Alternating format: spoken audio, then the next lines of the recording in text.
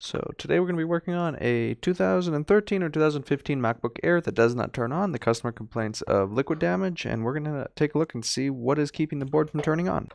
So as always, before testing, I have unplugged the I/O board and inspected the I/O connector and unplugged the trackpad connector. Both of these things can keep the machine from turning on if there's an issue with one of them. If we plug in our power supply, we can see the board takes 0.42 milliamps. There's going to be no green light from the charger, of course, because the I/O board is unplugged. So at this point, we're going to go ahead and start measuring some rails. So the first rail we're going to check is PP-Bus G3 hot, and that's going to be right over here by this fuse. So the PP-Bus G3 hot fuse is right here. So you can see somebody else's maybe possibly measured right there because there's a scratch there. So let's get our multimeter, put it on voltage mode, and we're going to measure PP-Bus G3 hot. Measuring PP-Bus G3 hot, here's my meter. We're going to put our black lead on ground, red lead on PP-Bus G3 hot, and we can see that that is 8.55 volts, so there's no issue there. So the next step that I have to do is take the board out of the enclosure and give it inspection on the other side. So most likely there's going to be liquid right around the edge of the board, possibly near the clock chip or the ISL circuit. Okay, with the board out of the enclosure, we're going to give it a visual inspection as always. Let's see if we see any liquid. So here's our RAM, here's our camera circuit, here's our ISL. The ISL area looks really nice. Everything looks pretty good so far. Backlight driver looks okay. SMC area looks okay. Clock circuit, we have a little bit of liquid near the clock circuit. So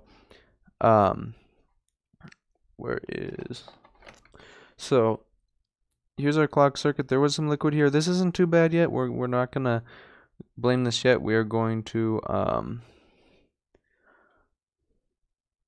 we're not gonna blame this yet. So we're gonna keep looking. And what is this?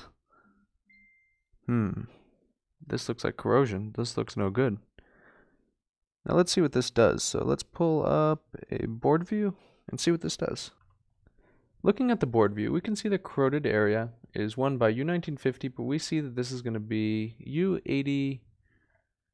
U8160, and this looks like it has something to do with ALSYS power good, PP1V05, VMON, so voltage monitor, P5V, voltage divider, VMON, PP3V3SO, so there could be a short at any one of the rails, and this looks pretty bad, so we're going to go ahead and replace this and clean it, and we're going to see who we get. We're always going to start with the proper amount of Amtech NC559 flux.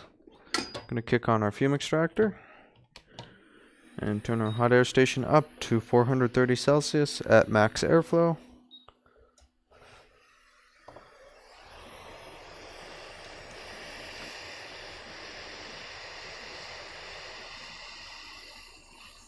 I'm going to preheat the board a little bit from far away. Preheating the board always helps alleviate thermal stress on it. You don't really want to burn the board too quick.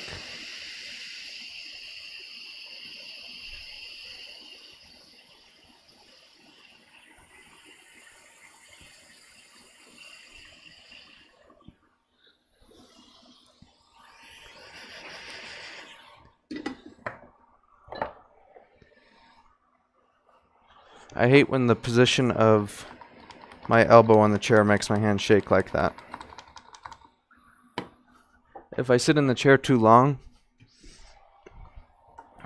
like yesterday when I worked until 1 a.m., that'll tend to happen.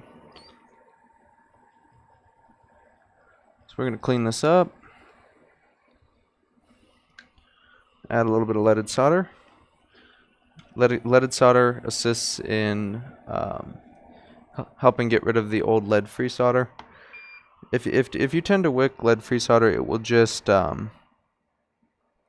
it's just going to make a huge mess. So this kind of helps. And in a package like this, all we really need is some flux. We don't even need to wick this. So I'm going to put a little bit more flux down.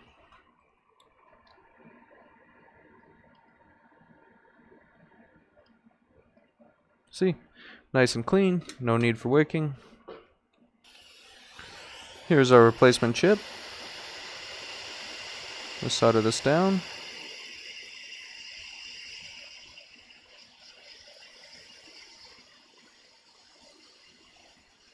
And that is soldered. We're going to let the board cool. Let's touch it up with our iron a little bit.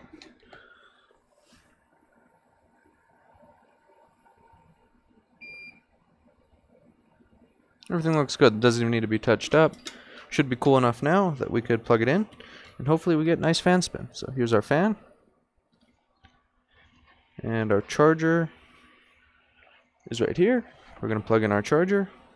We need an I/O board to plug in our charger first. So let's grab an I/O board.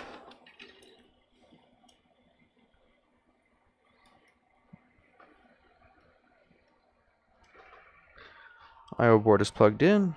Charger is plugged in. Let's give it a minute. And our fan is spinning. This MacBook is fixed.